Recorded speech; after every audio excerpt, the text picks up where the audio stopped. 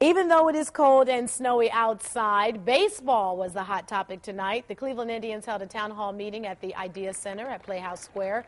General Manager Chris Antonetti and Manager Manny Acta were on hand to take questions from fans about the team and the upcoming season. Tribe fans are ready for baseball.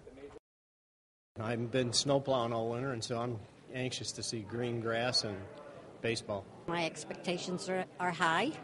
I think we're going to do a fantastic job this year. I'm glad to see that Grady Sizemore's coming back earlier than I thought he would. I thought he'd be out till May, so it's good to see that.